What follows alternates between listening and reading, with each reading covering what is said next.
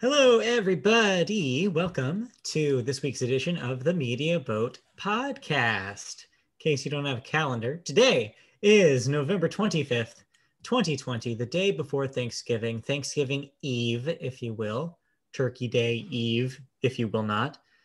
If you don't know what a Media Boat Podcast is, I'm not sure what you're doing. Are you lifting? No, Raising the I'm looking roof? for the headroom that I have here Oh, headroom. because it was headroom. like pointing at the ceiling. Of course, Yes. This is if you're looking at the YouTube video, Yes. a great bit. Otherwise, this Oh, isn't played yeah. on radio in Otherwise, podcast it doesn't form. work at all, which is kind of why I pointed it out. This is the Media Boat Podcast. We're a podcast about movies, television, music, and video games. Actually, in that order, I did it again. I am thankful you did that in the right order. Very thankful. This is episode 255. My name is Matt. With me is Mike. I'm Mike. He's Matt. This is pre-Thanksgiving, or I guess it's Thanksgiving Eve. Yeah. Episode number 255. Yeah. What are we thankful for? But our wonderful listener. Yes. Singular. Yes. I was hoping you'd catch that. We actually don't know how many people listen to this show. We do get downloads. We do get there's some metrics we see. Yeah, some analytics that we can look at. But we don't know until we hear from you, the listener. So if you do listen to the show, feel free to leave a comment on the YouTube page, leave a comment on our reply to our Twitter posts. Now that we're reinstated after a brief hiatus on Twitter. Yes, Twitter thought we were a bot because we were spamming our episodes. See, that's the thing. If we had audience interaction, Twitter wouldn't think we're a robot. So, hey, well, I interact with my own robot, so. Sure. Yes. Thank you for joining us. We have quite a show for you today. It's award season, so we got plenty to talk about with awards. However, what we're not awards for quite yet is movies. And we always start the show with movies. Skipping the box office, really dismal week. 1.2 million. One new release, though. Today, DreamWorks' The Croods: A New Age is out. So if you want to venture to a drive-in to see that, that is an option for you this weekend. Yes, lucky you. Lucky you. If you're wanting to escape your family. And go to a prehistoric family. Yes. That is not the Flintstones. The Croods are there for you. Also here you could say it's a crude adaptation.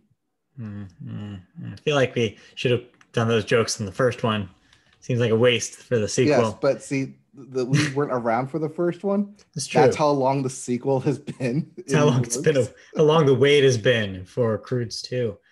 I certainly have not been waiting for it. I have never even seen the Croods 1. I don't know anything about it. I believe it was 2013. Sounds about right. The Croods. But what we can give you, and what we do care about deeply, is movie news. And we start the movie news this week with a couple of Media Boat podcast favorites, Phil Lord and Chris Miller. Yes, Lord Miller, our favorites here for their writing and their directing and their overall comedic humor. What's new with Lord Miller? Well, they got a new project up their sleeves. Their next movie is going to be focusing on a classic movie character. They're developed an untitled monster project, described as a modern-day tongue-in-cheek thriller inspired by Universal's classic monster legacy, with Channing Tatum set to star. They've worked with Channing before, of course, in the 21 and 22 Jump Street films. Reed Carolyn had the original idea for the project and wrote the treatment. Wes Took is writing the script. Lord and Miller have stayed busy, though, over the past several months of quarantine on both film and TV projects. We've actually spoken about a few of these on the podcast. Over the summer, they signed on to star in the untitled astronaut action pick in MGM, starring Ryan Gosling. Their Apple TV series, The After Party, just announced an all-star cast, including Dave Franco. I'm guessing the all-star cast is everyone else, right? Right. And they're also developing a reboot of Clone High over at MTV Studios. So they are busy, busy boys. Right. Do note that they are not currently signed on to direct said project, only to produce. Mm-hmm. But should their schedules align, they could direct this. And seeing them take on a horror comedy could be interesting. So what monster? They didn't say. Yeah. What do you think? What do you think would make the best movie? What do you want to see come back? I think they do. The easiest comedy routine to do would be a Frankenstein comedy. Frankenstein works. Or The Mummy.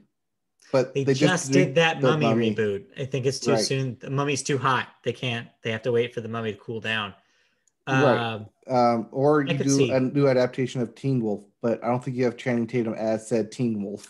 No, I could see, because Channing Tatum is kind of the wrench in the works, right? Because I can't picture him in a Frankenstein movie either.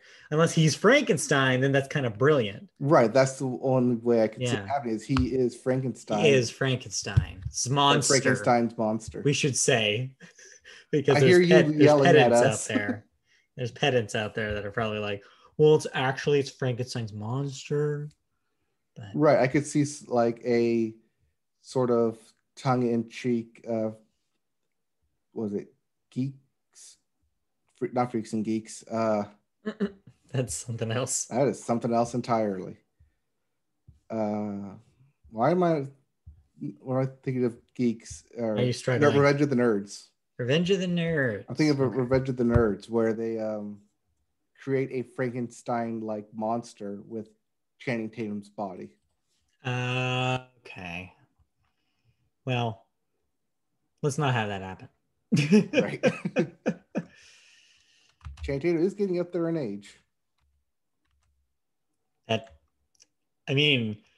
Depends on your definition of an age, but okay. Right. I mean, he is still looking good for an age, whatever age he is. But who's not looking good anymore is Johnny Depp. Yes, thank you for that wonderful segue. Next up in our movie news, we have an update about the Wizarding World. So as you mentioned, goodbye, Johnny Depp, as we previously reported here on the podcast.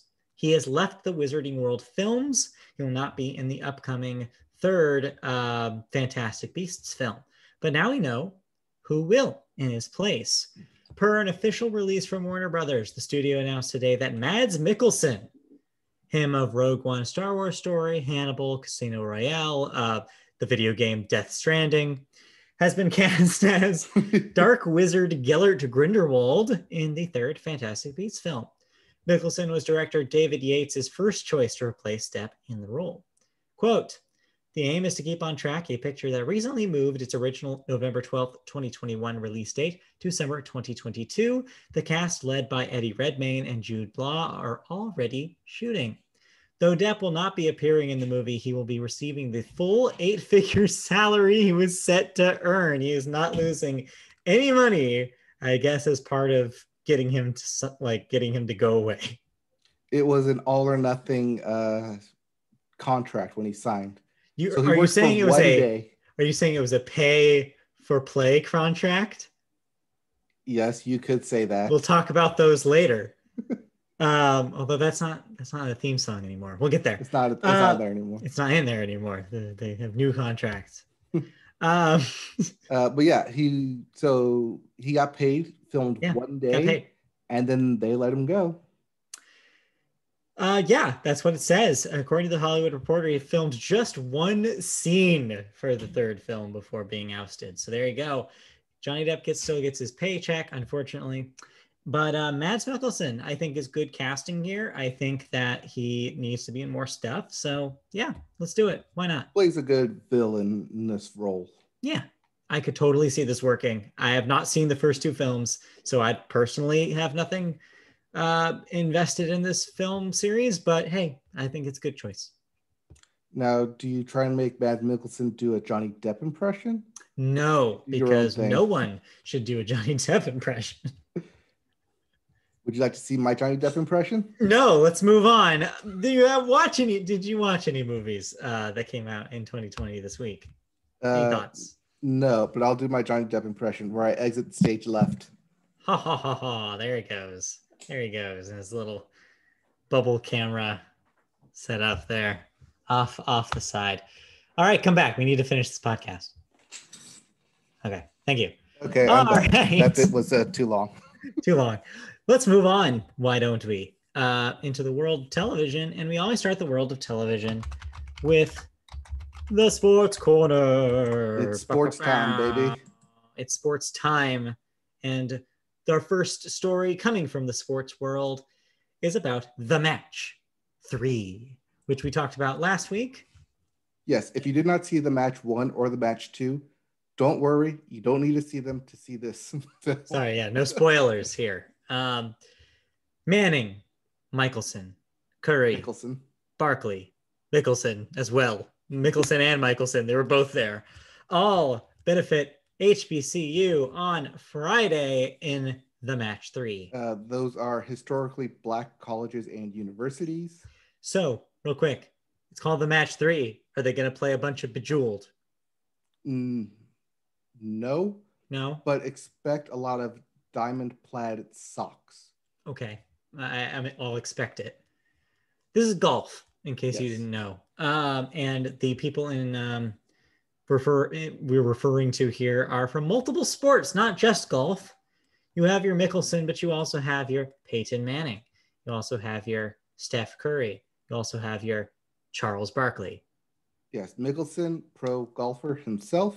Yes. With Peyton Manning, semi-professional golfer. And now currently retired football player. Yeah. Not yet inducted into the Hall of Fame. But he is currently a semi-finalist, but probably for sure in ballot for this year. It'll happen. I don't see anyone putting a no vote for him, except for that one reporter who put the one no vote for Derek Jeter. Yeah, that guy. Everybody hates that guy. Yeah, whoever that reporter is. Steph Curry is an avid golfer and executive producer on Holy Moly. Yes, which is your favorite thing to mention about Steph Curry. It definitely is. Nothing about his father being a basketball player. No. Or his brother being a basketball player. Only his fascination with reality television and mini golf. Yes. And then Charles Barkley, who has an infamous, terrible golf swing. Also, he called out Tom Brady during the match 2, in which Brady holed out on an eagle chip or a birdie chip. It was par 3. On a birdie chip, he holed out and basically made Barkley eat his words. So now he's out there to prove him wrong. Also, Tom Brady's currently playing football and can't participate. Right. That is key here, is that he was in the last one because there was no football happening.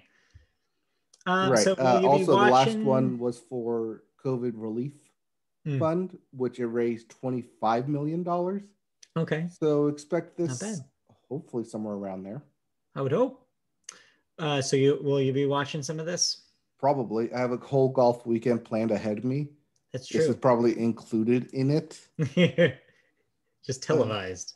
Yes, it's televised for free on all Turner networks on Friday. Cool. The day after Thanksgiving, when your wife is usually out shopping. But not anymore because she's probably Black Friday shopping online because you can't do department stores anymore. Yeah, who wants to go into a store? Right. God forbid. But Thanksgiving leftover day. Indeed. All right. Let's move on. Why don't we? To our second story in the sports corner here. We move from football players playing golf to football players playing football, or maybe not anymore, as we have our first elimination from the playoffs in the NFL, the New York Jets. Bye, Jets. So we're 10 weeks into the season. Mm-hmm. The New York Jets are 0-10. So even if they win all the rest of their games, they will not have enough to claim a spot in the playoffs. Yeah. So sayonara, Jets. So they're the first team officially eliminated and on a fast track to become the first pick in next year's NFL draft. Yes. They are taking for Trevor Lawrence. I guess so, huh? I guess so. Or Our next losing story. for Lawrence. Yes, looking for Lawrence. Our next story is also about football. There will be 3, count them, 3 Thanksgiving football games. Hit me with them. They are the Washington football team. Yes. Versus the Dallas Cowboys. Traditional game on Thanksgiving. Just a little updated and modern this year. Yeah. Where the Dallas Cowboys may actually lose this time. It's possible. Also of note in that game, both teams have a backup quarterback starting. Oh. Because both of their starting quarterbacks at the beginning of the season have gotten injured since then. Happens. Yep. Sometimes. So you have backup Alex Smith versus backup Andy Dalton. Or our favorite, Andy Aguilera. Jeez. That's a pull. I haven't thought about that in a while. That was just for us. See, that joke will not play for anyone else. Unless friend of the podcast, Alex, is watching. She would know. She knows that poster intimately. Yes, very much so. What's second and third games? Why don't you tell me? The second game is the Detroit Lions versus the Minnesota Vikings. Okay. Which they have a new man on the Minnesota Vikings. Okay. Yes. But do not expect that. That's like a year-old joke at this point. It's still fresh, right? I'm not like the old man pulling out jokes from the 90s. No, it's not that old. But they'll be playing the afternoon game. Okay. And then? That's 2 games. Yes. You said there's 3. This says here on this sheet, there are 3 Thanksgiving football games. With the asterisk. Do you not see the little asterisk? Okay, what's the asterisk mean? The asterisk means that the game that was supposed to be the night game, Steelers versus Ravens, the only good game in that bunch, has been pushed to Sunday due to positive COVID tests on the Ravens' backfield. Got it. Okay, so their backfield is in motion, but with virus inside of them. Yes, their top 2 running backs have been quarantining since Tuesday, since yesterday. That is a problem. And so NFL decided to push its game back to Sunday. And they can't really push a game forward to Thursday. So no, not how that works. Not how that works. So 2 games only instead. Well, there you go.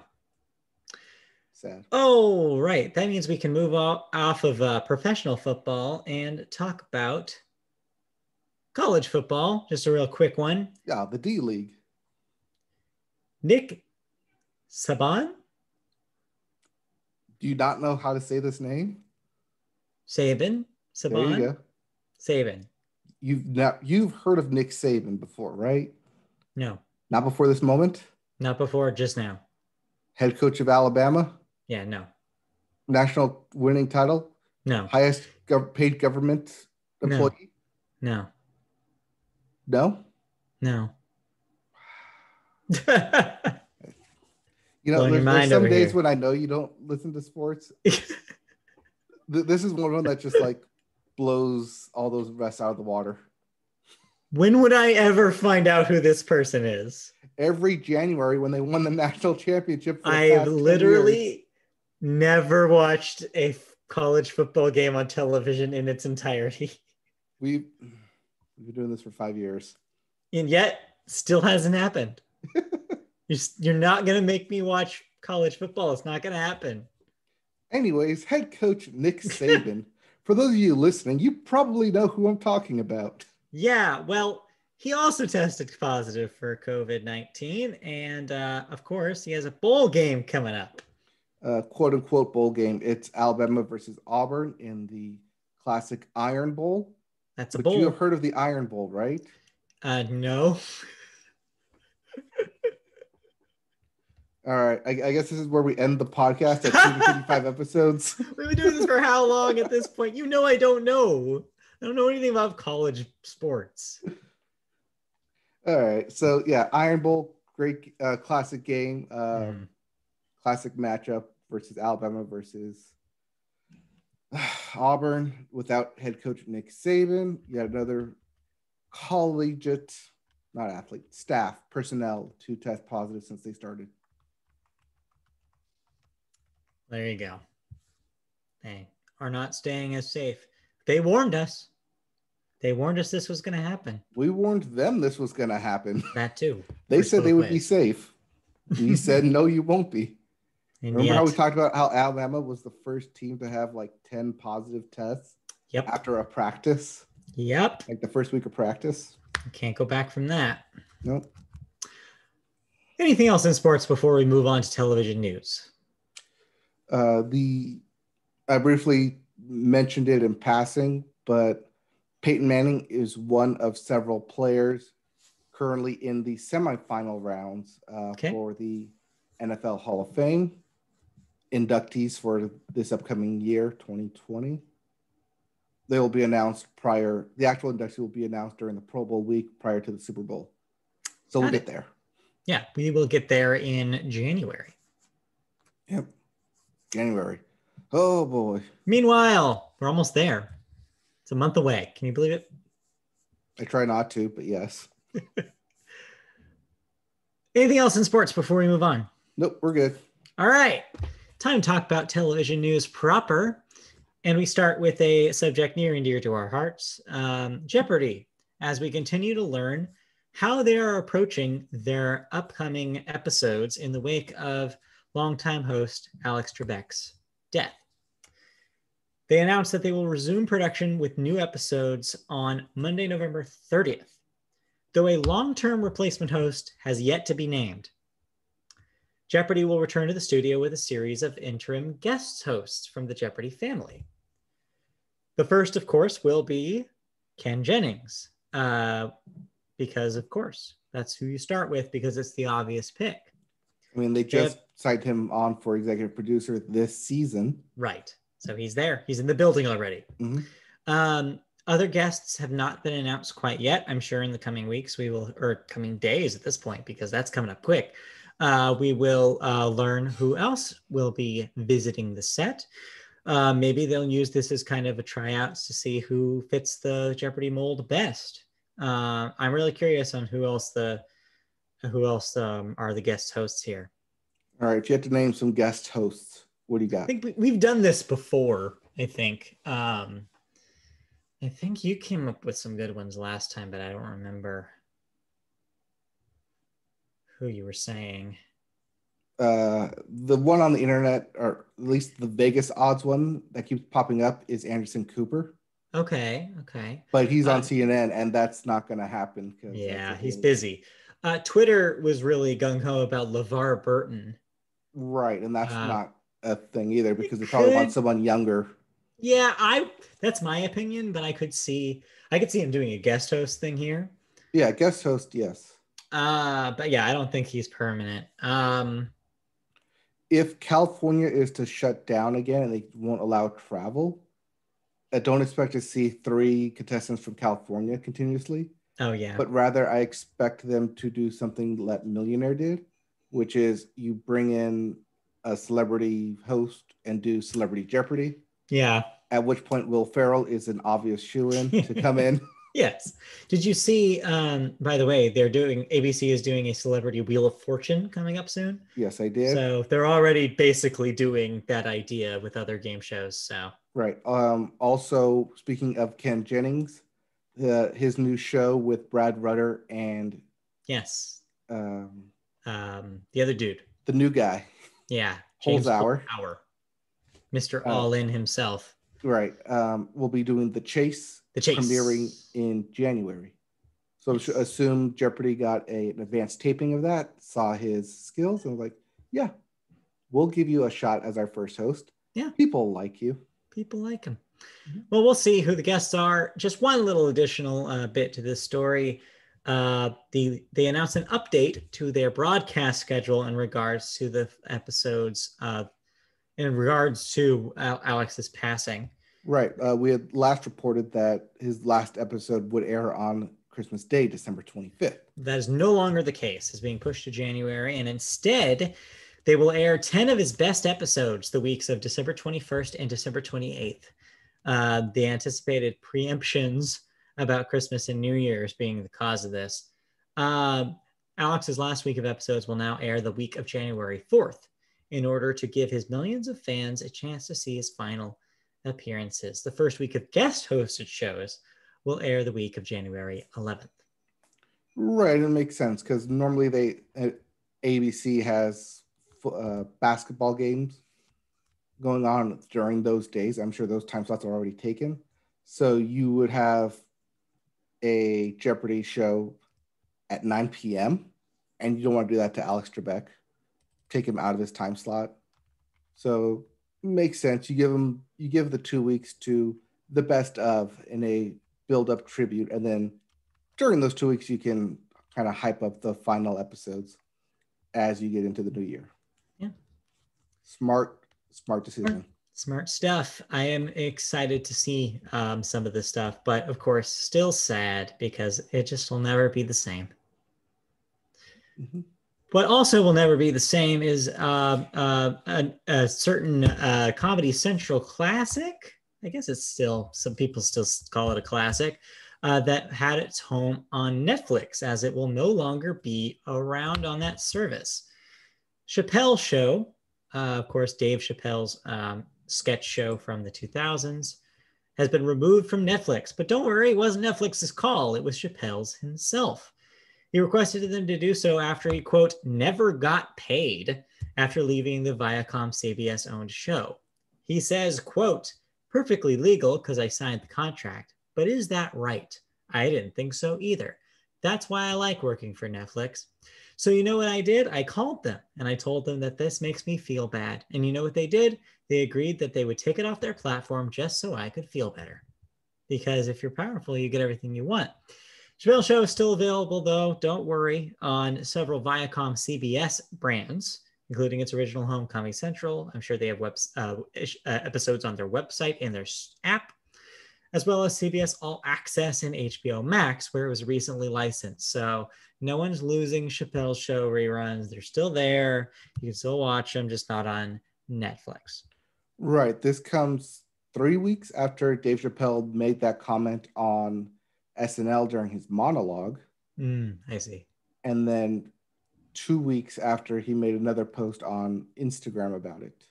I mean, say what you will about Netflix, but they listen to their creators. And so if somebody who has done stand-up specials for them that are very lucrative says something, Netflix is probably going to follow their Right. advice. I'm sure when he said that, their legal team went, wait, is this true? Yeah. Let's go looking through the contract. Let's call CBS up what their contract is with Chappelle Show. Yeah. And sure enough, they didn't like what they saw and probably went to Dave Chappelle saying, you were right. What would you like to do? We would like to be in business with you. We bought the show because we thought you'd get paid and we like having you on our platform. Yeah. So this is one of the rare instances where Netflix does good. Yeah. I guess so. If you care about Dave Chappelle in 2020, which I certainly do not. Let's move on to television thoughts. You watched some television this week. I watched some television this week. One of these shows is something we both watched. Another of these shows is something I plan to watch tonight. So give it to me. What do we got? All right, let's start with the one that you're going to plan on watching tonight. Okay. Lego Star Wars, a Christmas special. That's not it, but let's talk about Lego Star Wars, the Christmas special. Yes, so let's get this one out of the way. Is this a Lego version of the Star Wars Christmas special, the lost special that only aired once on television? So it is based off of that, where they go to the planet of Kashyyyk, Chewbacca's home world, and they celebrate Life Day, which is their Christmas special. Right.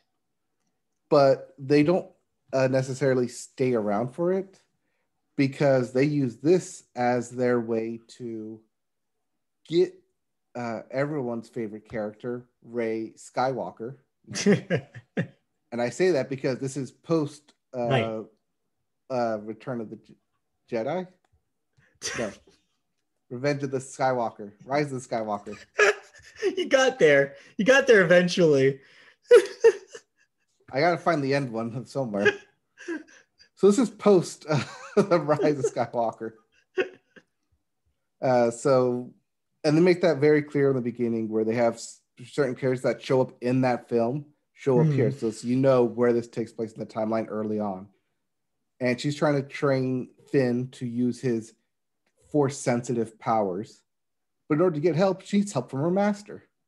Sure. And her master's master. And her granddad's master. Wow. And her granddad's master. There's too many masters here. Yes, but there's only one way to make that happen. Time travel shenanigans. All right. Time travel. Love to see it. Yeah. So is this very Christmas?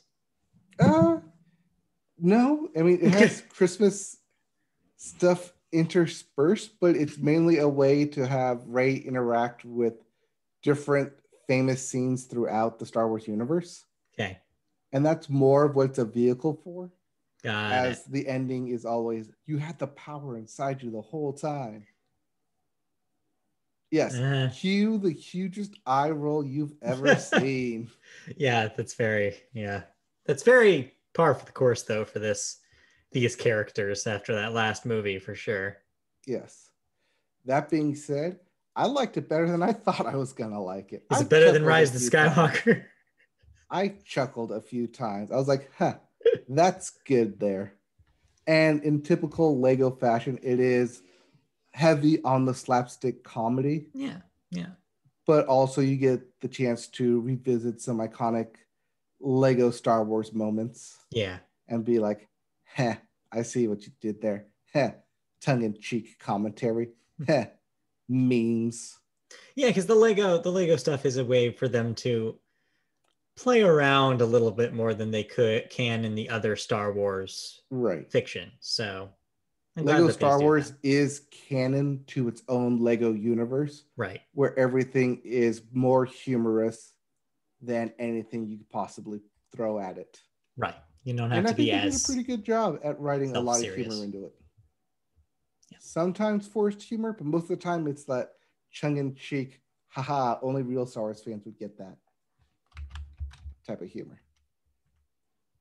Speaking of that kind of humor... Well, actually, let's do the other one first. And then let's end on the one that we have probably a lot to say about. All right. Speaking of tongue-in-cheek humor, then. Yeah. Taylor Swift. Yeah, she's hilarious. Yes. Known for her great stand-up routines. Honestly, though, I would love to see Taylor try stand-up. She'd be terrible at it. All her jokes are written in verse. She's just out there jamming away on a guitar. She's a poet, but not a comic. Anyway, so yes, you watched Folklore: The Long Pond Studio Sessions, which was surprise announced yesterday and then launched last night at midnight. Oh, I didn't know this because I specifically logged on to Disney Plus to look at the Lego Star Wars Christmas special. And it was like, oh, what is this thing staring me in the face, banner? Would you like me to watch Taylor Swift? So she actually announced it on Twitter about midday yesterday. That's where I saw it. And I was not going to stay up until midnight to watch this thing. I was like, nah, I'll watch it tomorrow. So this is kind of a full-length movie because it's about hour 40. I mean, it's the length of the album and then some because there's additional content. That's my understanding of it. Because if you don't know what this is basically a fly on the wall look of a studio session of Taylor singing songs from Folklore. And it actually involves a couple of her producers on the album, Aaron Dessner of The National and Jack Antonoff. I think Bon Iver is there too. For Exile? He's there in spirit. Oh, he's there remote? He's there remotely. Okay. I haven't seen this yet. I plan on watching this. That's all that there is. I mean, that's what it is. I'm not saying that it's a bad thing. Yeah, that's what she said it was going to be. Yeah. It's the three of them being filmed at the Long Pond Studio. Yeah. Which is an actual studio. Right. Because Folklore was created in quarantine. Yeah. where Taylor Swift created a makeshift studio in her house and worked with these people via Zoom and chats and stuff to create Folklore, the album. Mm-hmm. And because no one's on tour and she can't tour with it, she's never played it in full for anyone until now. Right. So this was, or at least that's how the opening goes. This is kind of the next step, right? Because the last thing she did prior to Folklore's release to kind of take advantage of the difficulties of quarantine was she put out that Lover concert she did in Paris after that album's release because she can't tour, because she couldn't tour on Lover anymore. So this is her, hey, I can't tour on Folklore. I can't do any other performances really besides, I guess, award shows. I have pretty much couldn't put down money that she shows up on at the Grammys in February. But for now, this is what she can do. And so, yeah, she already has this existing relationship with Disney Plus after that Lover in Paris concert. So here we go. And that's basically what it is. Yeah. It's interstitial with like how the song was created, what the song is about, little quirks about the song, but the interstitial between her playing the song with the two producers and writers in the room. Quick question. I haven't watched this yet. So how did they broach the explicit songs? Does she sing radio edits? No, they dropped the F-bomb. Really? This special is... No, I mean, they dropped the audio on the F-bomb. So it's edited. It's edited. It's Disney. Edited for Disney Plus. But you can see her mouth the word. That's an interesting choice there, because that makes me wonder what she intended this footage to be. Like, did she intend this to be a series of YouTube videos? Like, what did she intend this originally to be? Because there's no way that this was originally intended for Disney Plus with that, because that sounds very something that Disney would not have approved. But. You say that, but this was directed by Taylor Swift. Yes, but and produced by her studio album. What I'm saying is that what Taylor wants I imagine what Taylor wants in 2020 probably butts against what Disney Plus wants in 2020 is what I'm saying. So I don't think Taylor having creative control matters. I think that she put this thing out. She wants it to be what was put out.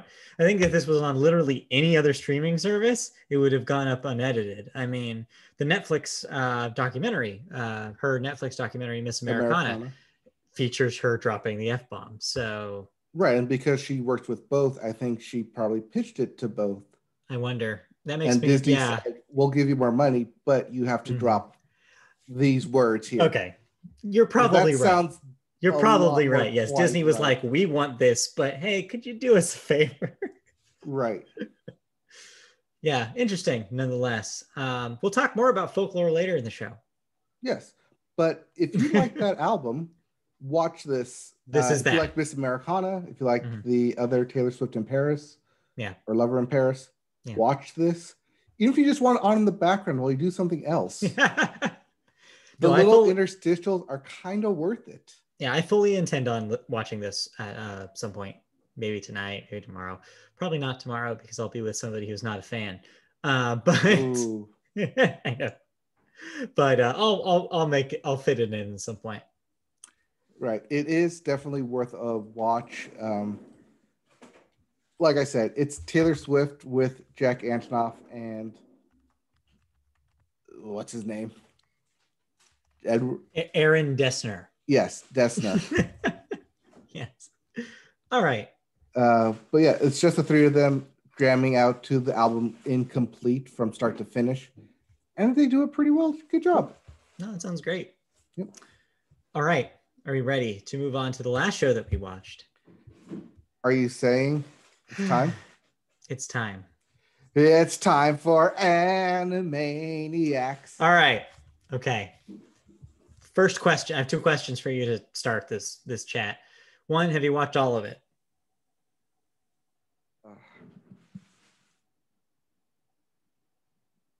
I have watched 10 or how many episodes? There's 13 There episodes. are 13. There are 13 in the season. I've watched 12 out of the 13 episodes. Okay, then you're not. That last one, I'm trying to think of like how important it is in this to this conversation that you watched that last episode. It's fine. No, I skipped episode 11 to purposely watch 12. Okay, so you watched the last one, then you're fine. Yeah. Second question. Just want to take your temperature on this thing. Did you come out on the other side with positive thoughts or thoughts? I came out with middling thoughts. Okay, good. I think we're mostly on the same page then. So you want to talk about how you felt about this thing first then? So from the first couple notes when they do the new intro, you could kind of tell that they seem older. The voice actors, yeah. Voice actors. That's the thing, is the choice that they made to stick with the original voice actors. I get it. One, I understand why you would come to that conclusion. But the problem with that is that yes, what they could do 30 years ago almost is not what they can do currently. You notice there's a lot of dropped octaves. The harmonies that they used to be able to do don't do the same thing that they used to do. And yeah, Rob Paulson specifically, his Yakko sounds like a Yakko in his 60s, which is unfortunate, but it's the reality of the situation. It's what you do. And it's the most glaring, well, I don't know. His Yakko and Tress MacNeille's Dot singing voice are the two most glaring things about this. Those are the two that I noticed right off the bat. Those are the two most notable thing, where Tress has to drop an octave in several of the songs that she never had to do before. And you notice it immediately, which is weird. But it's what you get with 30 years. Yeah. And yeah, a lot of voice strain. Yeah. But anyway, what are the thoughts did you have? I liked that they are very meta and tongue-in-cheek, and at I think episode 5 expressed exactly what I was thinking going into episode 5, which is, where's the rest of the cast? Yeah, because there's Yakko, Wacko, and Dot. Then there's Pinky and the Brain, and then that's it. Yeah.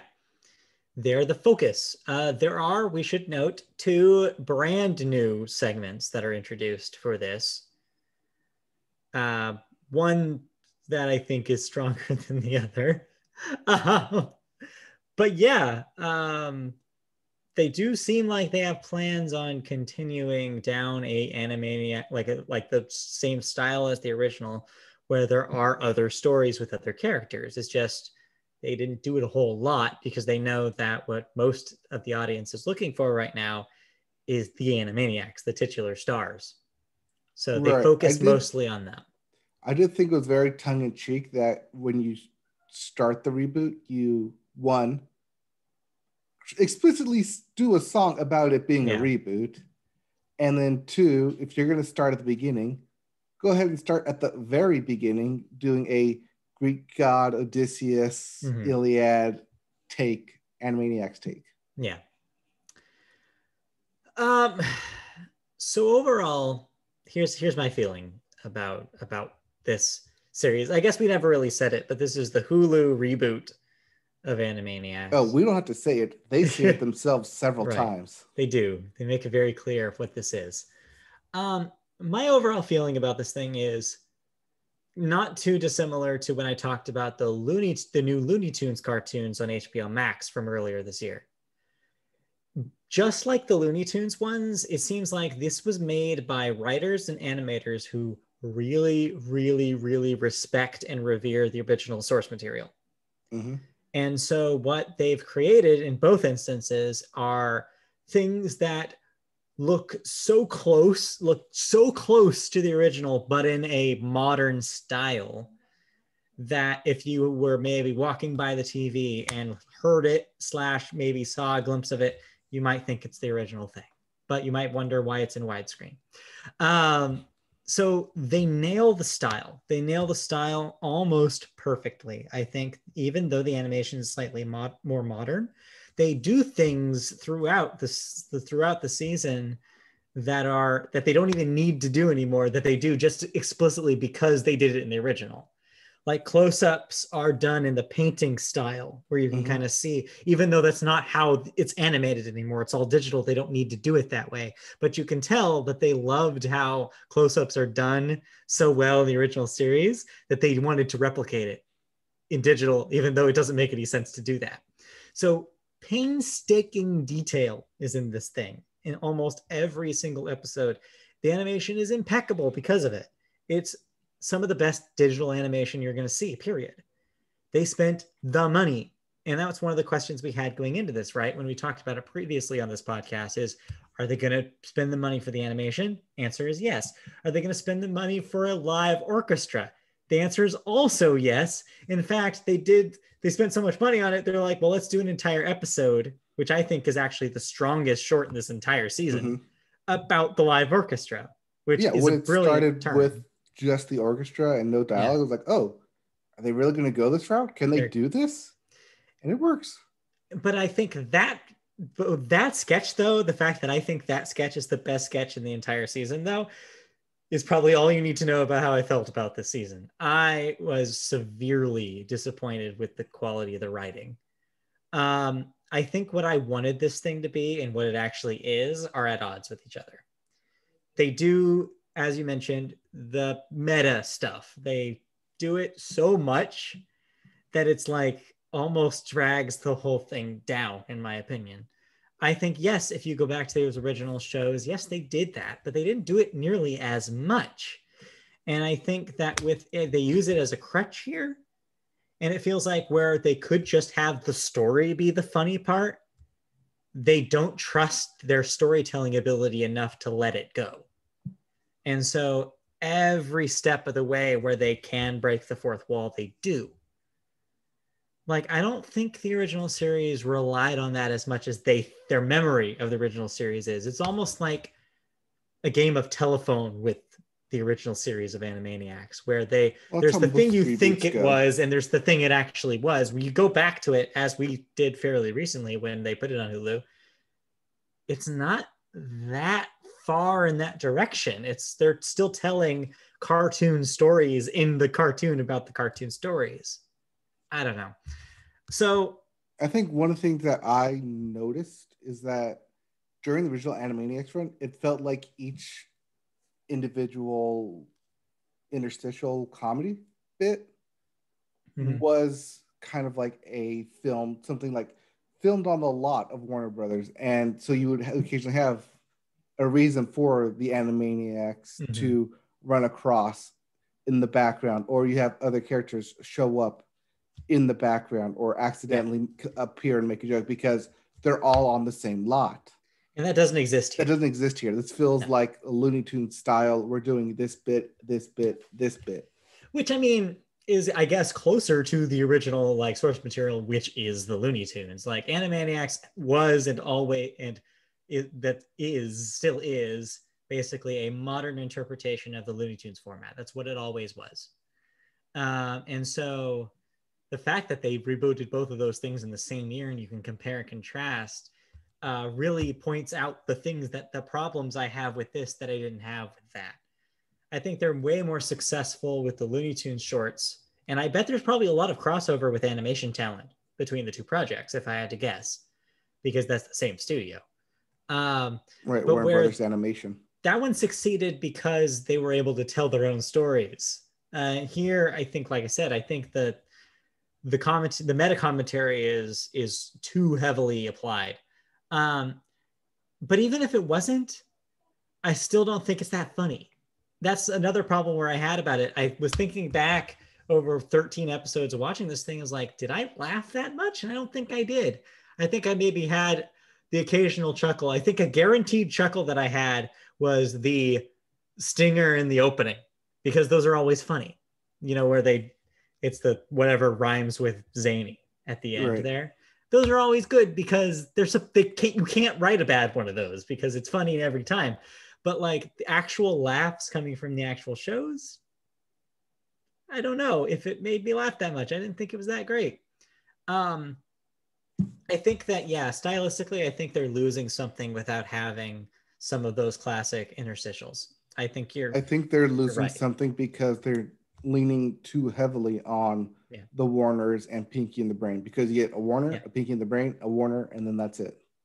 And so, yeah, I feel like you had what made the original one work a little better was that they had kind of like a palate cleanser. Mm-hmm. And there were so many options that they had. I get why you wouldn't want to go that direction because one, it's probably cost saving on voice acting. And two, there's maybe some characters you can't do in 2020. Like, I don't think you can do the Rita and Runt sketches anymore because Runt's basically Rain Man, which I don't think you can do a funny Rain Man bit in 2020 anymore. So I'm sure that they kept running. Plus, I think, but you have so many new musicals you can riff off of. Yes. Which brings me to another question I wanted to ask you. What did you think about the new short? And we'll talk about Pinky and the Brain. That's the next thing I want to touch on. But what do you think about the new short, with the alien and the little girl? I like the animation. It reminded me a lot of Steven Universe animation. The quality of the quality definitely world shifted between the Animaniacs and that little short. Yeah. I like that they were willing to try a different style with that. Mm-hmm.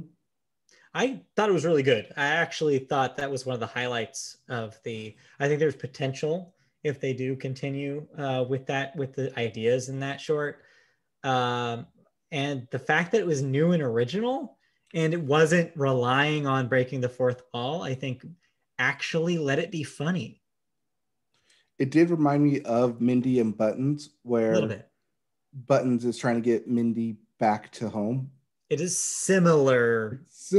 Yeah. But it's also not relying on you realizing that's a Lassie parody. Right. Yes. That's the other reason why they can't really do that one anymore. I think that might be one of the other things that they need to parody off new stuff. And can you do that within 20 years? I mean, the question that I had going into this was, how are they going to approach the references? And right. I think the answer is that they did aim towards modern whenever they got the option to, which made some of the stuff feel really weird. Like, I'm not really sure why you need to take a giant dump on Seth Meyers. What did Seth Meyers do to you? And stuff like that, where like the targets that they chose, beyond, of course, President Trump, because of course, but the other modern targets that they chose to focus on just were bizarre to me. I'm like, why did they land on these choices? Like, I don't know, just personally, like you have Seth Meyers named by name, but then you go to have a fake Rachel Maddow later in the series. Like, right. I don't understand why when they do choose to punch and when they pull their punch. And why? Like, why are they punching? It's the kind of, and none of the Fox, like when they do a Fox News parody, they don't go with like name recognition except for a fake Tucker Carlson. Right. And it's like, why a fake Tucker Carlson, but a real Seth Meyers? It's so confusing to me. I don't know. Just the targets. Yeah, there's not a whole lot of logic between like why they do the jokes they do with the references. So they ended up not feeling that great to me. Also, there's not like an entire short dedicated to be a parody of something, which I think is one of the things that worked in Animaniacs. They didn't even bother here. I think the only one they did was Murder on the Orient Express. And even that, they even mentioned within the episode that they've done already. Done all that already. And it wasn't even really that. It was like kind of further, like a few steps beyond it. Right. All right. They did do new animation in it with the anime and the bunny parody. The bunny. Yeah, that was an interesting take. That didn't have to. They didn't have to do that. They just chose to. There's no reason to do that. I would have preferred if that was an entire sketch. Like if that was the premise for an entire sketch, that would have made more sense to me. I don't know why they wasted a good idea in the middle of a sketch that was already a thing. Right. And then they did the everything's cute bit. Yeah, I liked that one more, I think. I think that was one of the more successful sketches. Because again, the humor came from what was actually the story itself. This humor came from the storytelling. It wasn't reliant on pulling back the curtain. Okay, last thing we should talk about is the Pinky and the Brain stuff. So seems like the internet consensus is that the Pinky and the Brain stuff is more successful than the Animaniacs stuff. You mean it deserves its own spin-off? Almost like it always did. And got it for a while there. Where'd you land on it? In the middle, because they're doing the same thing they did every night, Pinky.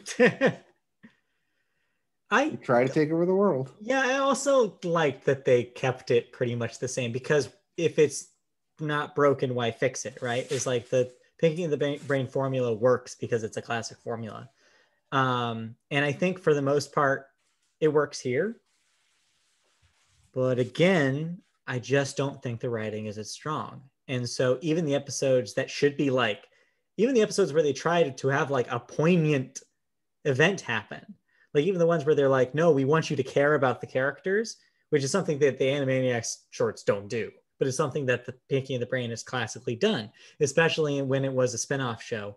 I mean, for God's sake, they tried to do Pinky and the Brain as a primetime show on the WB in the mid-90s because they knew it could play on multiple levels. And there's genuinely good episodes with actual drama when you go back and look at that show that they were able to do because you did care about these characters. When they try that same thing here, it doesn't work.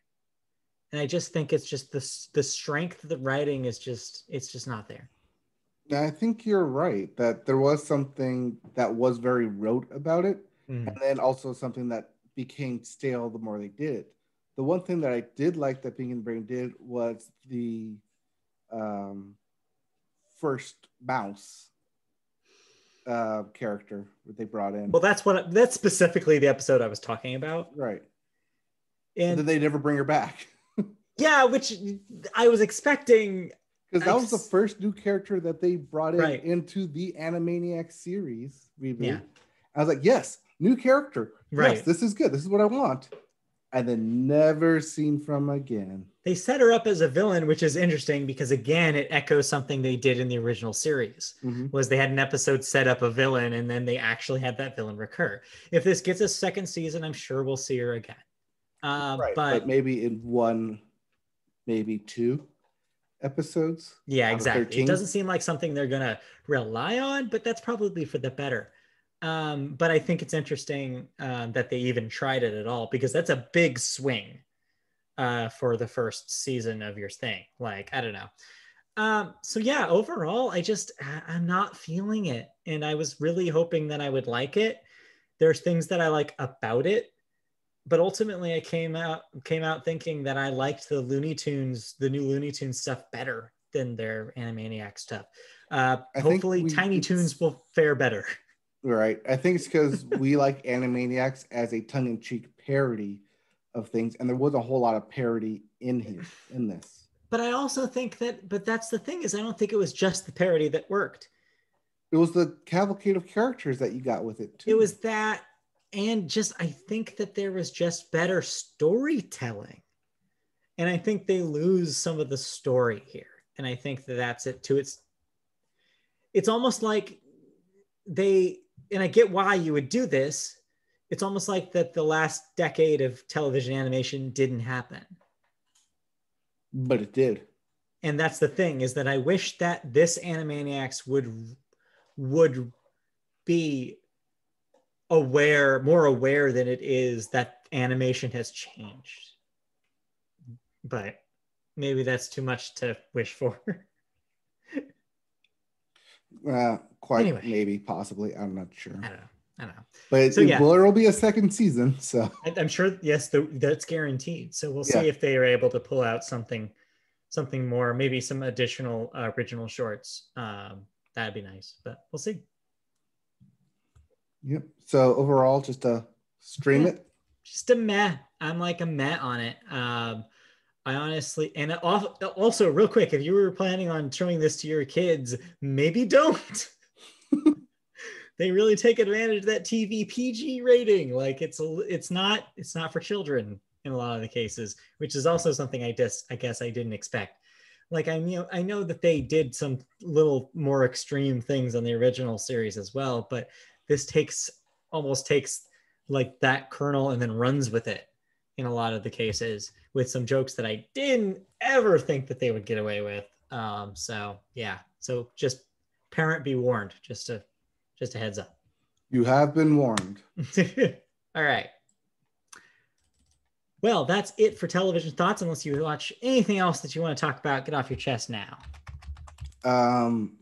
No, nothing that I watched that is significantly of note. Just that if you liked fall TV, you're gonna have to wait because it's going away. Come next week, fall TV is gonna be take its winter break, and we'll be stuck with reruns again. So enjoy it while you can. All right. Well, with that, let's talk about some other things you're watching and or not watching anymore in cancellations and renewals. What am I no longer watching? Well, I'll tell you what you're still watching / no longer watching, because the CW has said that Black Lightning, its 4th season, will be its last. That is its current 4th season, the one that's premiering, has premiered, will premiere? Something. Right. Prime Video also will be ending a show, The Expanse, after 6 seasons. That is before its 5th season, airing next week. It'll get 1 more season. So technically you get 2. You get this upcoming 5th and then the 6th. And this will be its 2nd cancellation. Yeah, if I remember correctly, it was on Sci-Fi, canceled there, picked up by Amazon. You're correct. Okay. Pop has canceled I don't know how you've written this. It's called One Day at a Time. Yes, no, I see that part. I'm confused about the 1 season / 4 season thing. It canceled 1 season on Pop, but its 4th season overall. Oh, right, because it had 3 on Netflix. That's right. Netflix is where it was. So yes, One Day at a Time, the Netflix reboot, got off of Netflix, moved to Pop. Well, it's already been canceled after that 1 season. So much for that. So it's more like 1 season at a time. Sounds like or 1 network at a time. There you go. But, there it is. There's my Animaniacs joke. Oh boy. Then we do have a couple of deaths, unfortunately, to talk about real briefly. First up, Kirby Morrow, age 47, a voice actor. You might know him as in the stable of Canadian voice actors doing anime adaptations, including the original dub of Dragon Ball Z, Inuyasha, and more recently, Lego Ninjago. Yes, he was the Canadian voice of Goku. Yes, Canadian Goku. It's just weird to say. It's a weird thing to say. And then, if you're trying to find where the Canadian dubs are, that is an Ocean dub. Yes. Thank you for filling in my one gap of knowledge in that situation. Then next, I_OIO. I'm not really sure how he stylizes it. Or stylized it, unfortunately, has passed away. He was a techno DJ, age 30, famous for the song Violence. Yeah, worked with Deadmau5 a lot. Yeah, 30. That's real young. I saw this one this morning. I think this happened today. I think it was yesterday. Maybe yesterday. I think I saw it yesterday or last night. But anyways, let's move on to music, shall we? Why don't we? All right, I'm going to start music with the Billboard, and we start the Billboard with the Hot 100. Feeling hot. And your hottest single songs in the land is Mood by 24 Golden, featuring Ian Dior. It's still up there, still on top. So I watched them perform. Actually, that is something that I did watch. the American Music Awards. But I guess You we'll talk about that in a bit. Well, good. You'll help in a story in just a moment. But yeah. Did they show up? Yeah, they showed up. They definitely performed. They definitely were there. They were there. I think they performed a mood, but I couldn't understand what they were saying. I don't know. Maybe. At number 2, and probably disappointed this week, Therefore I Am by Billie Eilish. Yeah, that's her new single. I saw it briefly in the portion of the AMAs that I was able to watch. Okay, I saw the YouTube video for this when it premiered, and I was like, oh, it's a one-shot of her in an empty mall. Mm-hmm. Because you can do that kind of thing now. Yeah, it was all right. I thought the song is pretty catchy. I think that's going to be a hit. Predict. ESPN has already taken it and is playing it in front of the college games. Well, there you go. Much like they did with her other hits. Number 3, Positions with Ariana Grande. At 4, I Hope by Gabby Barrett featuring Charlie Puth. Yep. And rounding out your top 5, Laugh Now, Cry Later by Drake featuring Lil Durk. As for your albums chart, you have Billboard 200. What year is it? I don't know. You tell me. No, that's the name of the album. What year is it? No, it's not. No, it's not. It is Power Up by AC/DC. Yeah, yes, that AC/DC. That AC/DC. They are still putting out number 1 albums. Turns out. Which means everyone else on this list is pretty pissed that they lost out to AC/DC. I don't know. You tell it to Future. Well, I'll tell him right now because he's number 2. Pluto X Baby Pluto by Future featuring Lil Uzi Vert. Yeah, I'm really not sure who's Pluto and who's Baby Pluto in this situation, but who knows? And why Pluto? Yeah, why Pluto? No idea. Because you want to get kicked out of the solar system? Yeah, I know I do. No longer count Future. At number 3, Starting Over by Chris Stapleton. Yep. At number 4, Positions by Ariana Grande. And rounding out the top 5, Shoot for the Stars, Aim for the Moon by Pop Smoke. Yep, your usual suspects here, except for the new ones in the top 3. Yep. If you didn't like any of those albums, we have new releases. We sure do. Including some names you probably heard of. Maybe. Yep, like Weight of the False Self by Hatebreed. Can't say I've heard of that one. No.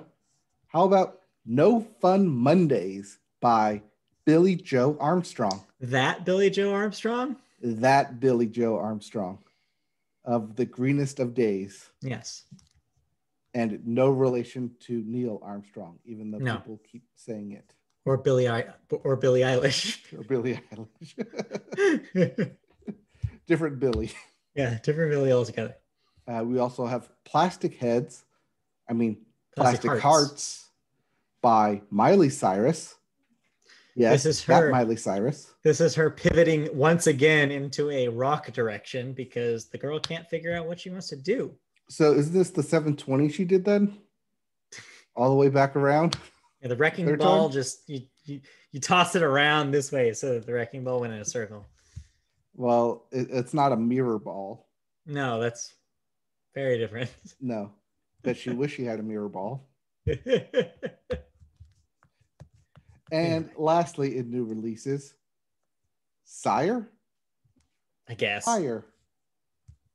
You take Cry and you jumble it up in a blender. Yeah. You get CYR. Yep. By Smashing Pumpkins. Yes, those Smashing Pumpkins. Speaking of Billy's, Billy Corgan wants you to still care about Smashing Pumpkins. This is also your reminder that if you still have a pumpkin out in front of your house, now's the time to go smash it. Go smash it. Yeah, exactly. It's the best part of the year. All right. Speaking of the best part of the year, it's Grammy nomination time. It's award season, everybody. We made it. We did it. We made it. We are here with Grammy nominations. And some people are very happy, and some people are pissed. Oh, you mean Nicki Minaj? Oh, among others. We'll get there. We'll get there. Trust me. We'll talk about it. All right. Well, let's start with people who are happy. Yes. Like Beyonce, who leads the contenders for the 2021 Grammy Awards. When she didn't even release a new album this year. With 9, an unexpectedly high profile, given that she didn't even release a new album during the eligibility period. No. So how is she eligible if she didn't release it during the period? She is nominated multiple times for a single, Black Parade, and she is nominated for visual categories for Black is King, which we talked about earlier this year. Right, which Black is King was an album last year for The Lion King.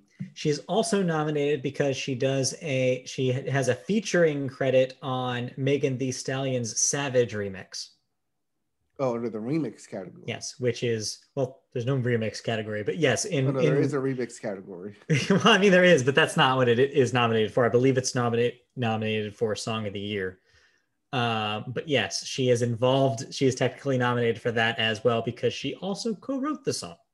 So this is like when everything was featuring Drake and he was just nominated everywhere. Exactly. So he didn't put out an album. Beyonce is leading here by default almost, because having Beyonce involved in your project means that usually good things happen to it, such as Grammy nominations. Right. And when we were texting about it, the Black Parade out of nowhere. Yeah. I don't even remember. I don't know what the song sounds like. So I don't either. I know that it's not that Black Parade that I'm thinking of. No, it's not the Black Parade, which is different. Right. Because she would have been welcomed to the Black Parade. we all would have. We all would have been welcomed to the Black Parade. Anyway, but that's not all. Her nod of 9 is followed by 6 apiece for Taylor Swift, Roddy Ricch, and Dua Lipa. So yes. All 3 who have Album of the Year. Yes, real important note here. Taylor didn't get snubbed this year after 2 in a row of not receiving Album of the Year nominations for Reputation and Lover. She is finally back on top, finally getting Grammy recognition. Yep. Almost like she planned that this was going to happen by making an album like Folklore. Makes you think. I mean, like when the studio just said yes to everything, just do what you want, and she did what you want. Now, don't get me wrong. I'm not a conspiracy theorist about Taylor Swift, nor am I against Folklore. I think Folklore is a great record. I'm sure we'll talk about it in their end of the year lists. That being said, she is also a very impeccable businesswoman, and I'm sure that part of her decision to go in the direction she did with Folklore was the critics will notice, and sure enough, they did. So just saying, I hate to be cynical about it, but there's an element of Taylor that knew this would work, and it worked.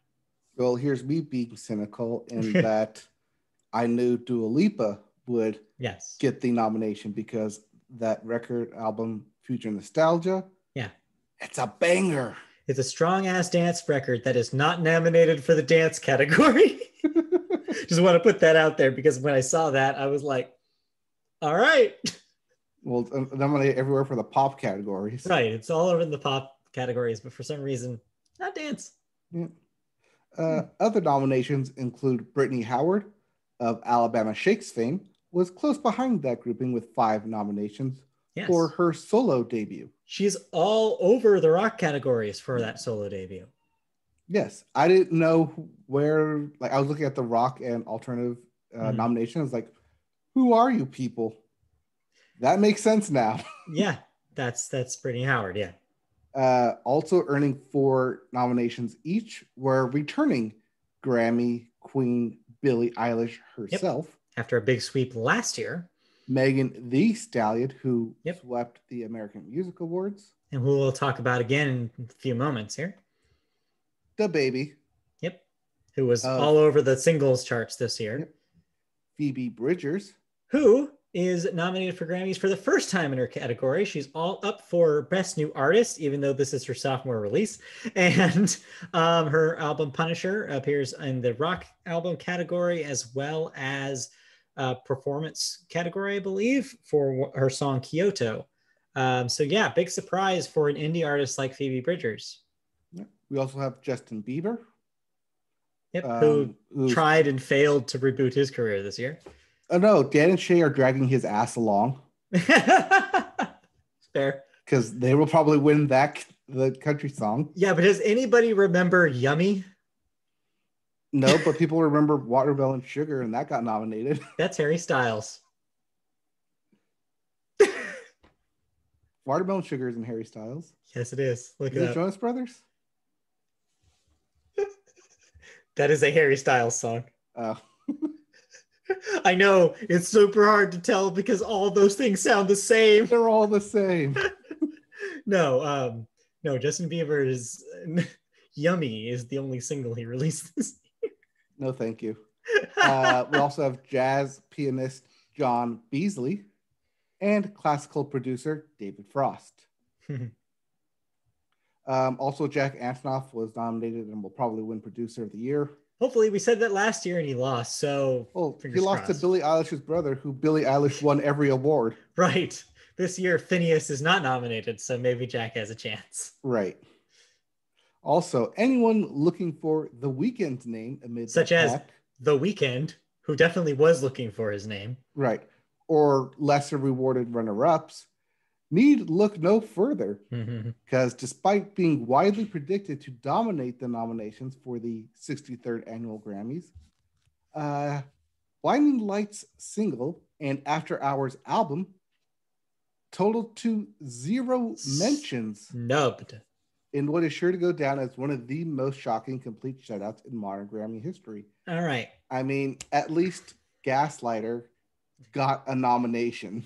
Yeah, the Dixie Chicks. It's in there somewhere. Sorry, the Chicks. The Chicks. So yeah, this has taken on a life of its own as The Weeknd has gone all like just exploded over social media over this. He sees this as a conspiracy against him. He has called out the Recording Academy for having secret behind the scenes like cabals or something. Like, he's just not happy about this, to the point where the dude in charge of the nominating committee has gone on the record and basically said, no, nothing untoward is happening here. Everybody is considered. Like, we didn't do this on purpose for The Weeknd. So The Weeknd was yes, that's why. The Weeknd was scheduled to perform on the Grammys. Not only, of course, to perform in the halftime show for the Super Bowl, like we mentioned last week, but that performance is now called into question, as The Weeknd himself says. There's like a quote attributed to him from earlier this afternoon saying that he believes that not being nominated means that he is also sees that as not being invited to the ceremony. So if he does have a performance scheduled, he might back out of it because he's throwing a whole fit over not being nominated. You mean The Weeknd, who won the Moon Man VMA Awards? The same Weeknd who won the American Music Awards? Yeah, that's the thing. The same Weeknd who won the iHeartRadio Awards? Right, he's coming off of winning in three ceremonies in a row for something to do with his album. So the fact that he's not nominated at all means... Right, and Blinding Lights is played everywhere. Maybe the competition was too fierce this year, but like in a year where a Coldplay record is up for Album of the Year, I think that should have been The Weeknd spot. If you have to put up either Blinding Lights or Circles by Post Malone, which one do you put up? So if you're asking me personally, I think Circles is the better song.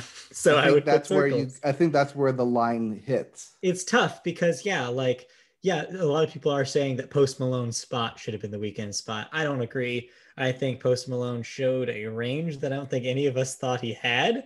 Post Malone beat the Beatles. So yeah, I mean, it's hard. It's like this is the same conversation that happens when anybody gets snubbed, which is like, man, that sucks. But I guess it's got to be hard. It's got to be hard to drill down. That being said, there is definitely a conversation to be had about the album of the year contenders being extremely white this year. Not a whole lot of Black representation in the big categories. So there is the conversation to be had there. That being said, more women in this category or in all categories this year than before. One of the big stories to come out of this thing was that the rock performance category is all either female artists or female-led bands, which is pretty cool, if you ask me. Mm-hmm. The other thing is in the country categories, you see a lot more women represented. Media vote favorite Miranda Lambert, even though she got snubbed at the CMAs, as you mentioned last week, she is not snubbed here, as she does have a country album nomination. Right, and Maren Morris, who just won a lot of the awards for the CMAs, nominated once for the Bones. Yeah, country song, and I think she will win that. Looking at the competition, I think she will win that. But yeah, so overall, and you mentioned the other kind of snub that we noticed was the Chicks' Gaslighter, not nominated here beyond through Jack Antonoff's nomination. Which, yeah, when we talked about it on the podcast earlier this year, we thought it was a shoo-in. But I think that just stands to how packed this year was. And we've covered it. We've covered new releases and how good multiple albums come out. Yeah. We didn't mention it here, but you mentioned off pod when we were texting about it that you were very happy for Haim's album of the year nominated for Women in Music Part 3, which I did not anticipate that happening either. No. And something that no one ever anticipates, but I'm always happy to see. Patton Oswalt. Surprise Patton Oswalt in the comedy category. You always love it. I love me a surprise Patton Oswalt. Always look out for him. So yeah, there's a huge conversation here. You mentioned Nicki Minaj is also pissed. You also see, speaking of Justin Bieber up in arms on social media about how he's in the pop categories when he thinks he should be in the R&B categories. Right.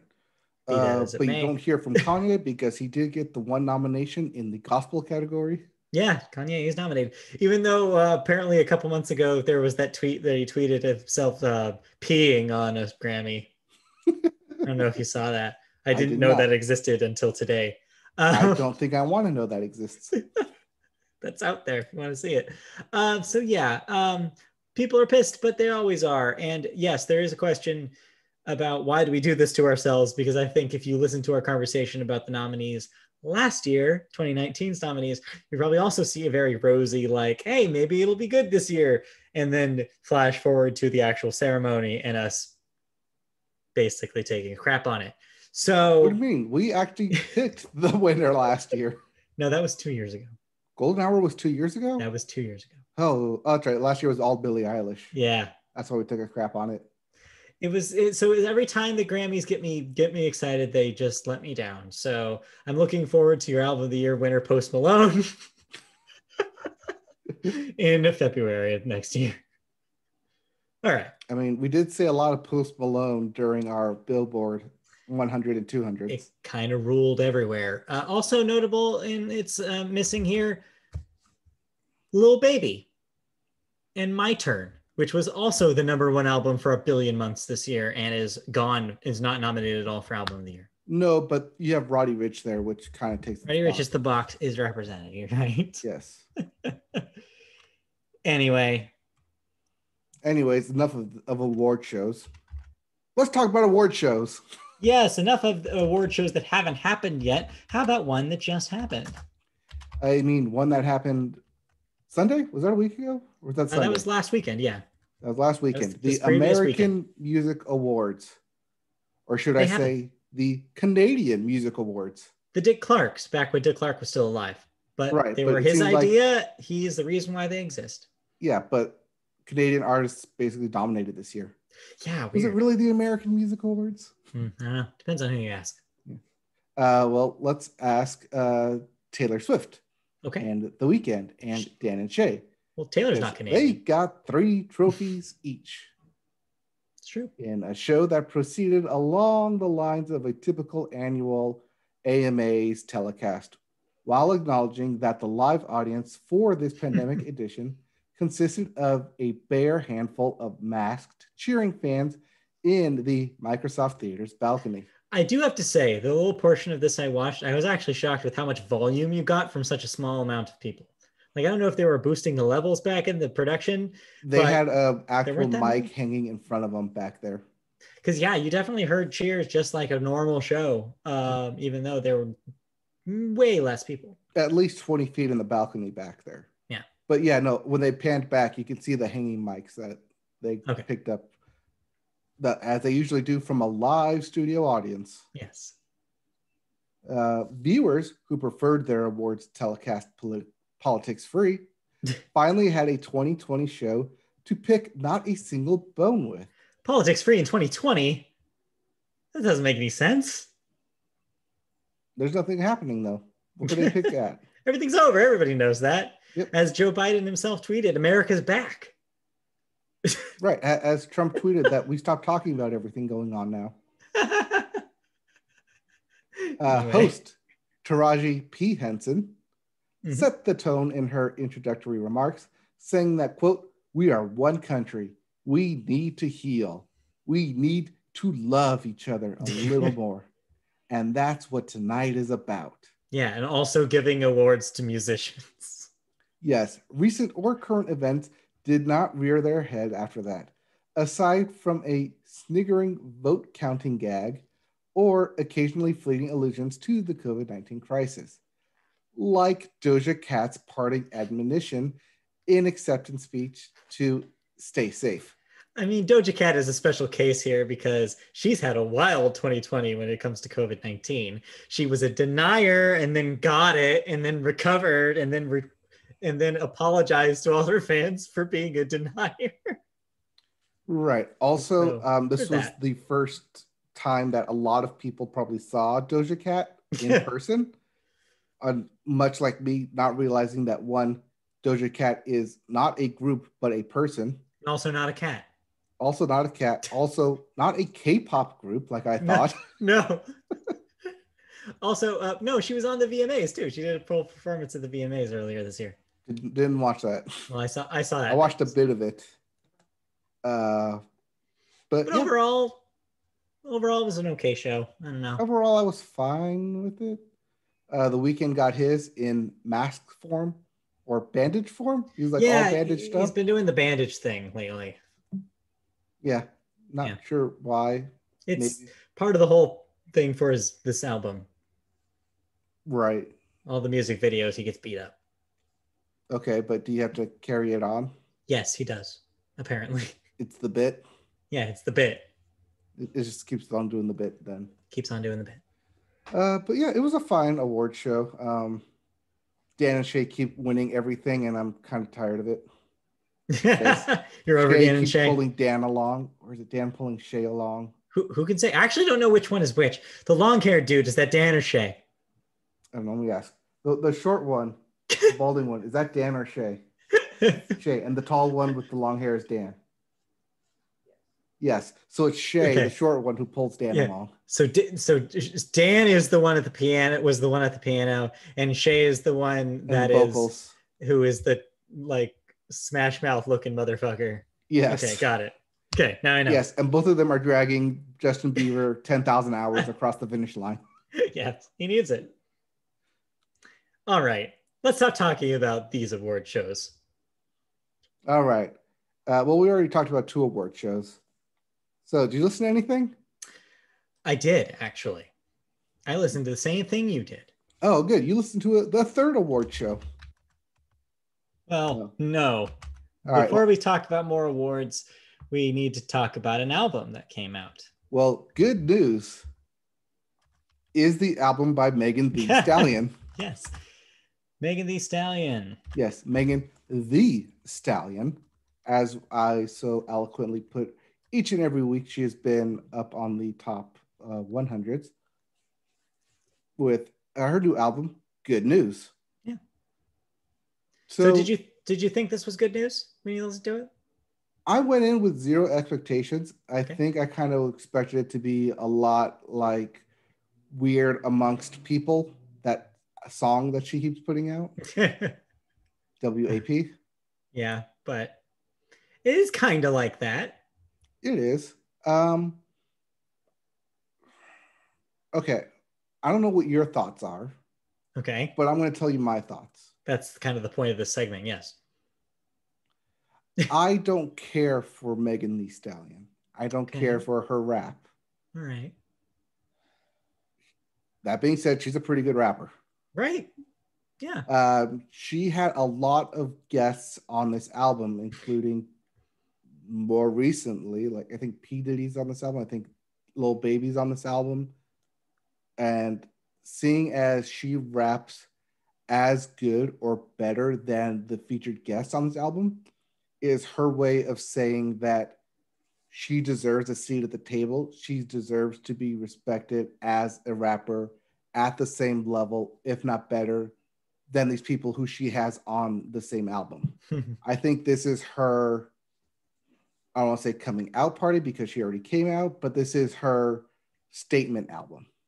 Yeah, no, I 100% agree. I think from the sound of it, I probably enjoyed this a little bit more than you did. That being said, you're 100% right. I mean, this was her basically like, I want to show you what I can do record. And coming off of having one of the biggest songs of the year with WAP, I mean, this is the time to do it, right? Strike while the iron is hot. So yeah, WAP, of course, has Cardi B in it. A lot of people have been pointing out, and it makes sense that this is pretty similar to Cardi B's debut record, Invasion of Privacy, which came out a couple of years ago. Mm-hmm. It's having the same kind of reaction where people are like, wow, this girl's real talented, and kind of can wrap circles around the people who are even featuring on her songs. And I think that, yeah, it just shows that she has a lot of built-in talent. Right. I think this is all built off of Nicki Minaj's Starship album. So I'm glad you brought Nicki up, because I think that that's going to be an easy reference point. Because if you think back the last 20 years of rap music, there's not a whole lot of female rappers prominent up at this level to compare new female rappers to. Right. I think that's your starting point. But that being said, though, when you think back at Nicki's career trajectory, she was never known as a technical rapper. Mm-hmm. If anything, she kind of pivoted her career to be more of a melodic rapper, like a Drake, where she was singing and rapping on songs. She went in a pop direction for a few records there, tried to course correct it in the last thing that she did, but still, she's never really proven herself as a technical rapper. She's got an ear for pop, but not really an ear for that traditional kind of rap. Megan and Cardi, however, clearly have shown that that's their wheelhouse. And I think on this record, Megan proves that that's the kind of rapper she is. So I think what we're going to see is Nicki is no longer going to be the comparison point anymore. I think we're moved past that. Which, you know, sucks to be Nicki, I guess. I think she has to come to terms with the fact that she's no longer in the same echelon as she used to be. But yeah, I honestly think this is a great debut. It's really strong. There's a lot of like potential singles in here. I think it's really funny. So you mentioned the features. I think it's really funny, and I pointed this out to you via text when I was listening to it. But it's funny how many times she invites guest rappers on to only make fun of them.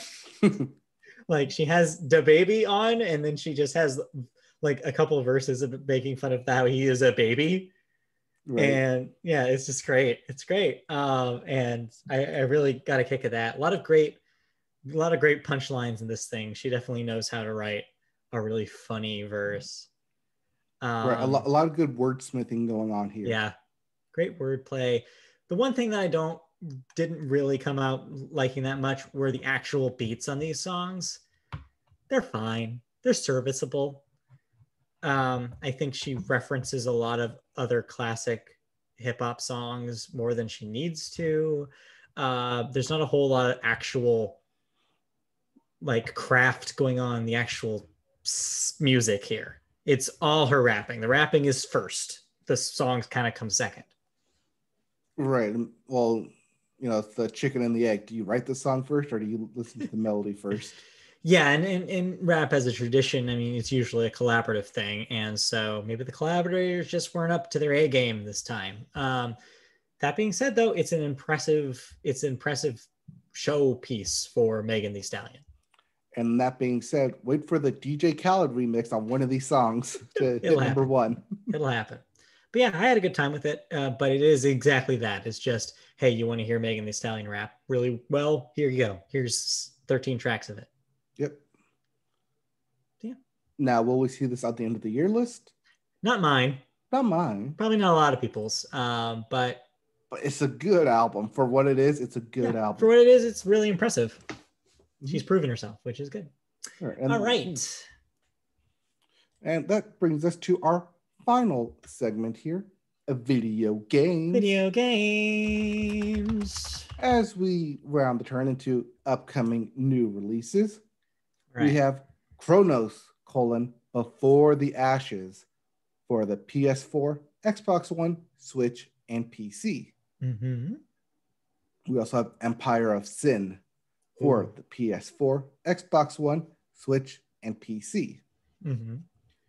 Then there's Twin Mirror for the PS4, Xbox One, and the PC. You know, didn't we have a new console come out? Yeah, you'd think they would be more games for them, huh? Maybe. But that's why we have Worms Rumble for the PS4, PS5, and PC. There's one. There's one for you PlayStation 5 owners. That being said, I believe all these PS4 games can run on a PS5, though. Yeah. Yes. So technically, they are PS5 games if you want them to be. Yeah, anything is a PS5 game if you try hard enough. Anyways, we're not done with award shows, as we previously said, because the Golden Joystick Awards. Real quick, before we read the story, are you familiar with what this is? I don't even know who puts this on. I think it's GameSpot. I don't think it is, because I didn't see any GameSpot branding. I think GameSpot's separate, has a separate thing. I don't know what entity puts these on, and I don't think anybody cared, but all of a sudden this year everybody cares, and I'm not really sure why. It was Twitch streamed. I believe it was from GameSpot. I don't know. While you're looking or I'll look it up. While you're looking that up, yes, who puts on the Golden Joystick Awards, I'll tell you who the winners are.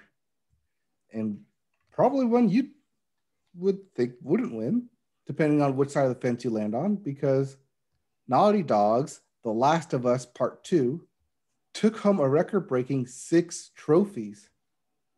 And if you missed the show, don't fret, because we've got all the winners right here. Okay, well, real quick, I have information for you. They are British awards. They're held specifically for the UK. And apparently they're super old. They're an independent thing that's been going on since, get this, 1983. I was going to say 86, but okay. Not too far off, actually. But yeah, you can actually look up a winner for any year since then, which is kind of crazy. So is it like Tetris for the first 3 years? No. However, Manic Miner was the best arcade style game of the year in 1983. Game of the year was Jetpack, because this is the UK and they freaking love everything that Rare ever made. So there you go. All right. Anyway, so yes. I guess they don't like just UK stuff anymore, because outside of The Last of Us Part 2 winning 6 awards, other big winners include Hades, which came away with Best Indie and Critics' Choice Award, as well as Fall Guys, which took the crown for Best Family Game and Best Multiplayer Game. With the showcase hosted this year by Laura Bailey and Travis Willingham,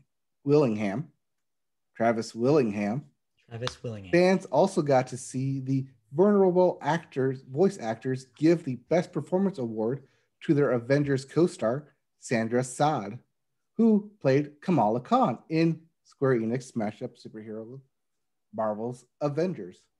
I mean, hey, cool. Good for her.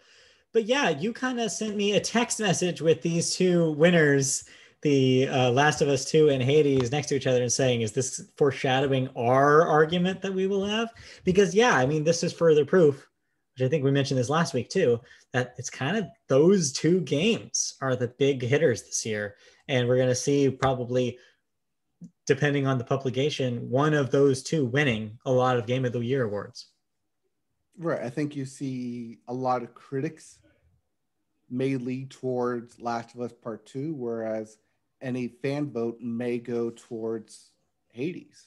Interesting that you say that because this is the reverse. I feel like that's actually the reverse because, I think you're going to see a lot of the fans be more traditional in this case and go with Last of Us, the big Naughty Dog blockbuster, because AAA. Whereas you're going to see a lot of critics for like some of the smaller websites probably lean more towards Hades, as those are the places that didn't quite like Last of Us when it came out.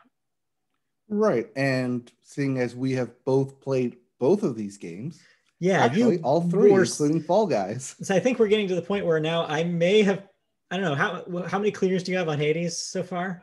3. Okay. I am now played more Hades than you. Right. But you've, of course, played a lot more Last of Us than I have. Right. But yeah. I played through that 3 times, I think, now. I have 6 Hades clears now. Okay. Because I had a run last night where I got 3 new ones. 3 in a row? Not in a row. I got 2 in a row. I did another bow run and another spear run 2 in a row. Then a sword run, which I failed. And then that gun run that I sent you the results of. Yeah, I can't seem to do the spear. I can't seem to do the spear real quick. The spear's... I'm not liking the spear. I love the spear. Spear's my second favorite after the bow. So, like I said, the shield and the gun and... Shield's pretty good. The bow are kind of mine. But I'm having the hardest time with the sword and the gloves, the gauntlets. The melee, I like having a distance. So the melee stuff, when there's not a whole lot of options for like projectile. Right. See, I'm more up close in the melee combat up there. Yeah. But anyways, Hades is good. Let's continue with the story. Anyways, Hades is good.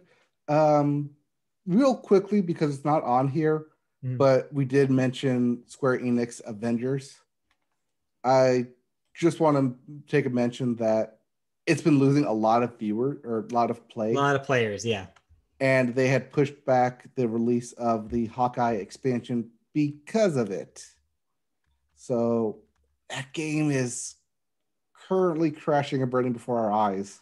We're watching a much slower and less dramatic version of what happened to Anthem. Right. I think is what's happening. It's just that there's not going to be a player base by the time they want to release more stuff for it. They wanted games as a service, but they needed that multiplayer to hit with people. Yeah. And doing daily missions isn't how it's going to hit. I will say one thing advantage it does have that Anthem didn't have is that they had the luxury of kind of a second launch with the new versions for the new consoles.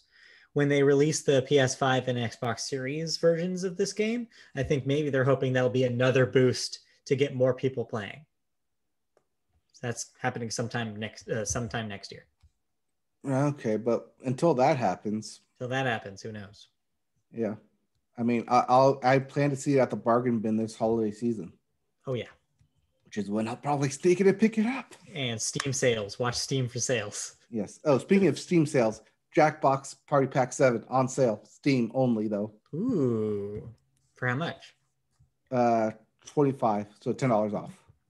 Not bad. Hades is also on sale right now on Steam if you're interested and you still haven't bought it. It's only $20. That's still worth the $25 it normally costs. Dude, $30. I was actually thinking about this last night that like I only spent $10 on Hades because I had a coupon and it was on sale. Right. And I'm thinking like, actually, with the amount of Hades I've played at this point and the amount I like it, I would have easily paid $60 for this game. I'm getting way more out of this than $10 warrants. So, anyways, a game you probably should be getting your money's worth out of because you paid for its expansion pass. Pokemon. Yes, they're in the news. Yeah, so the Pokemon Company is teasing a new announcement that will take place tomorrow. Yes. During the Macy's Thanksgiving Day Parade. Yeah. On the day, a giant Pikachu inflatable balloon is expected to make an appearance, though the streets of Manhattan will be joined by a troupe of dancing Pikachu on the ground. Through the streets of Manhattan. You said Though. But Nintendo and Pokemon fans alike should expect something else this year. That comes from a Pokemon Company press release where it was said that Pokemon fans should look out for a big announcement of some sorts during the big parade. The company said Pokemon fans will want to tune in to find out why they're making a special appearance this year. So, a couple things about this. First, important to note, it's not in the story, but just a fun trivia fact for y'all. This year, the 2020 parade marks the 20th anniversary of Pokemon Balloon being in the Macy's Thanksgiving Parade. First one was in 2000. The second thing is, what is this announcement? Well, who knows? The internet seems to be assuming, because if they always do, that this is a Gen 4 reboot, that this is your Diamond and Pearl remakes. I'm thinking probably not, but hey, I'll be pleasantly surprised if it is.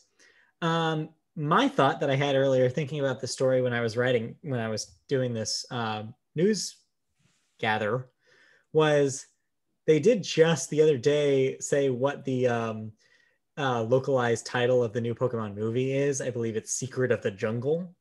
Yes. And there's a trailer out for it. Yeah. So is this just the release date? Is that what this is? Like, is this possibly that you'll have a trailer during the parade, or that they made a deal with Netflix and they're going to say we'll premiere on Netflix on blah, blah, blah, because they've done the last couple premieres on Netflix, or available now on Netflix. So I don't think it's localized yet though. Yeah, I think we'll see. But yeah, so this is me telling you, don't get your hopes up. Christmas Day on Netflix. Yeah. In that commercial. So, I don't think you should get your hopes up for Diamond and Pearl remakes. If they're going to announce those, they're not going to do it during the Macy's Thanksgiving Day parade. They're going to announce proper games during a Pokemon-centric Nintendo Direct. They always have, they always will. Right. I think your other type of announcement could be something with Pokemon Go being a new event for the holiday season. I could see that, even though they're already talking about, I think, the holiday season Go event. So maybe not, but... Right, but it could be as simple as we're making you have the option to put Santa hats on your Pokemon for the upcoming holiday season. So I'm just, regardless of what the announcement is, I'm really excited for somebody to explain what Pokemon is to Al Roker, because that's a time-honored tradition. Or no, the opposite, right? Al Roker's usually reading the prompt about Pikachu to the other hosts. Right. Always great. Always a highlight of my year when somebody has to explain what Pokemon is. Also, for the Macy's Thanksgiving Day Parade, not your traditional telecast this year. No. It's going to be weird. Yeah. They have 4 different spots set up for the parade, so people in Manhattan don't kind of all conglomerate onto one area. Yeah. They'll be switching back and forth between different areas, but they're still having balloons. So also, they're still having the balloons, and from what I understand, the traditional Broadway performances will still also happen, but not there. They will cut away to a probably previously recorded segment and show that on the telecast. Right. And then as following will be the traditional dog show. Of course. You can't not have the dog show. No, I love the dog show. Love the dog show. It's the dog show is what you watch while you're eating the snacks while you're waiting for the meal to be ready. That's tradition. No, it's the halftime of the football games. If you watch football, yeah. As we mentioned, you watch football. Clearly. That's what I'm talking about, how excited I am for these games. All right, well, that's it. All right, that's it. That's it for this episode. That's all we got. Have anything? No, I didn't play anything beyond Hades, and I already talked about it, so... I'm not playing anything beyond my usual games, so... Yeah, so... We're done here. All right, time for Thanksgiving. Is the turkey ready?